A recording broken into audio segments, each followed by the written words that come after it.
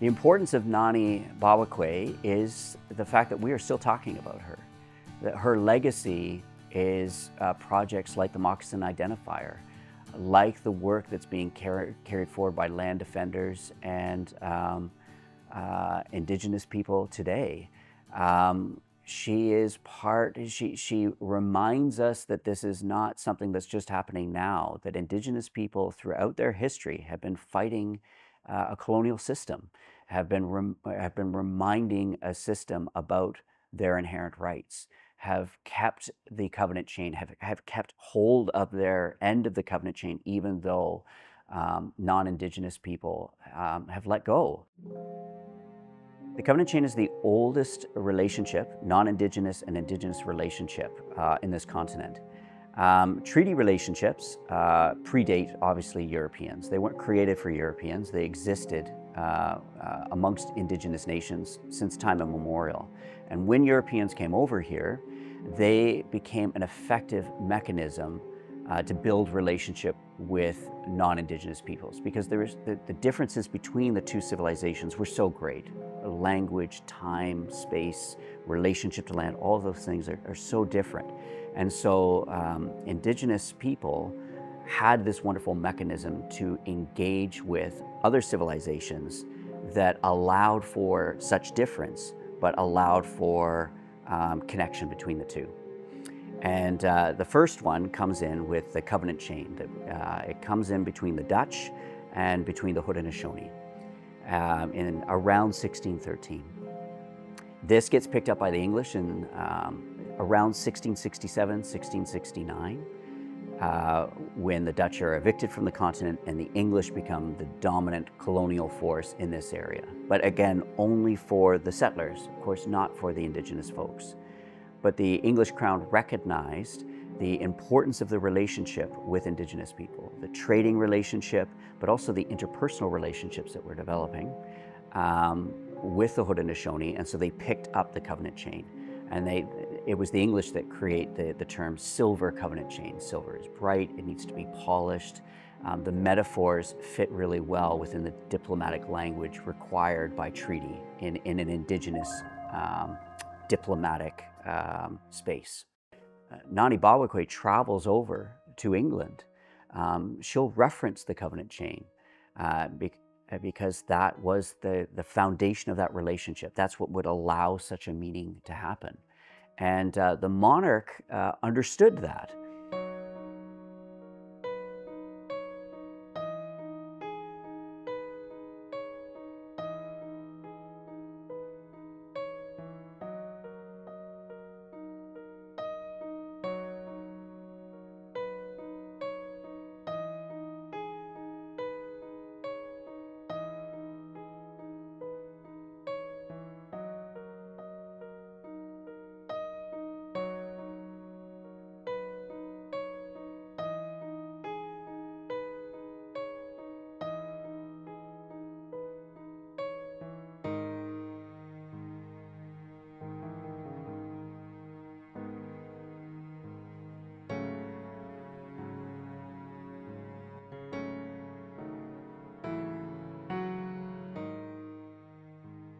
But there was a shift that was happening within the colonial figures that were surrounding the monarch at the time.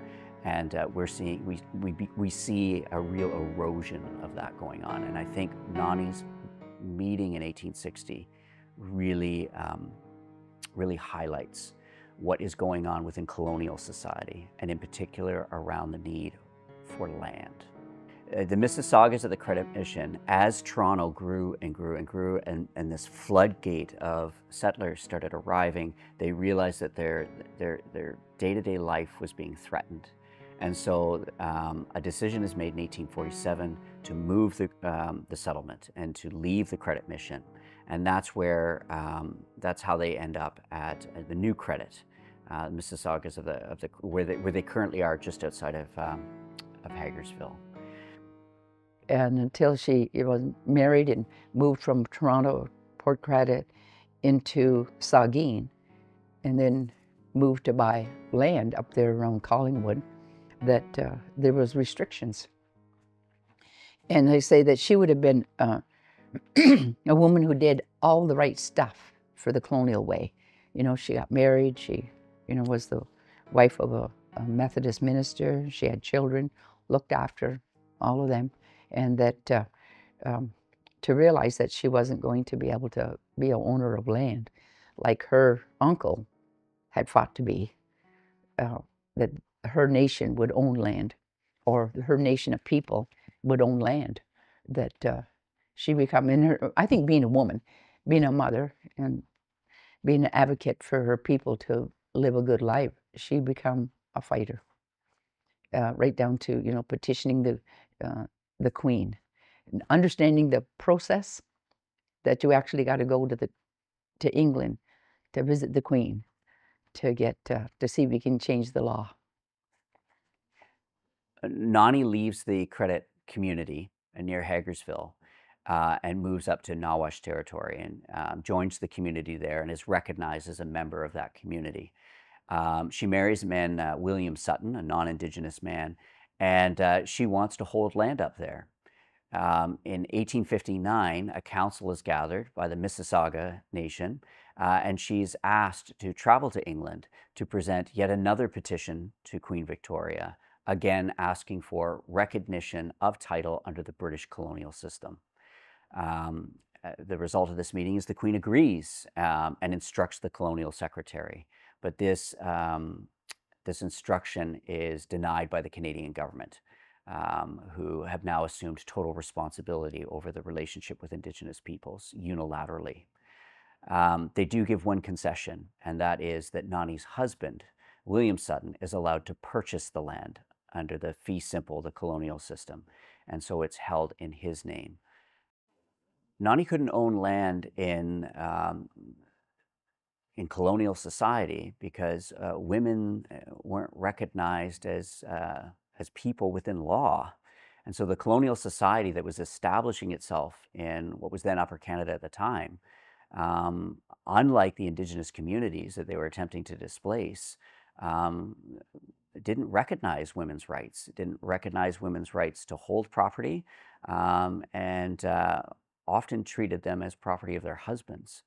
And so, yeah, Nahnee was just within the colonial structure that was being imposed on the land. Women as well were being displaced, and colonial women were being displaced as well. Settler women were not being recognized within that. I think an interesting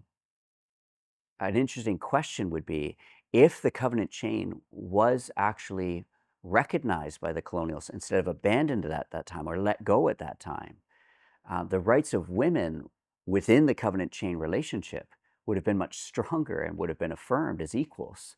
And yet, by dropping the covenant chain, the settlers were not only denying Indigenous people their inherent rights, but they were denying women writ large inherent rights. She didn't change it, but she tried to. So I think that, you know, in her whole story about becoming an advocate, it comes from her connections to her uncle, and her Peter Jones was the son of a surveyor. I think there's lots of things in that life where she was connected to the land and the surveying and the ownership of it. When those two women meet in 1860, Nahnee presents the Queen with a petition. And what Nahnee is asking for is recognition within the British political system, the British legal tradition, that the Mississaugas have rights to their land. They have inherent rights. The Mississaugas know that themselves. But what they're asking is, within your tradition, can you recognize our rights? The Queen agrees with this and instructs her colonial secretary to act on it. But what is also going on during this time is the Canadian government has passed legislation. And what that legislation says is, from this moment on, the Queen must take advice from her Canadian ministers. And their Canadian ministers will then advise the Queen, thus instructing the Queen to disregard this request.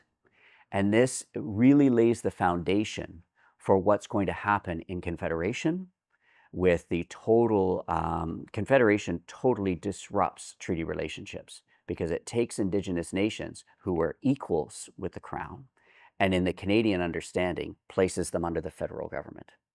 And then we see full expression of this with the Indian Act. The taking of land, and the other thing about the golf courses, it's strange that it's historic that happens, that where our villages were situated, many have become golf courses, and our stuff, our presence, our archaeological evidence is underneath of those golf courses.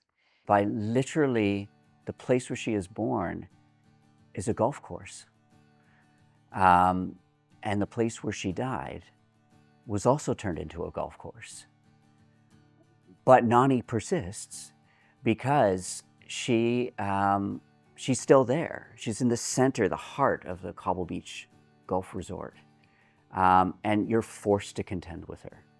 So even however many years since she's passed, she dies in 1865, and here we are in 2024, and she's still defiantly standing there, forcing us to contend with the fact that the realities of Canada today.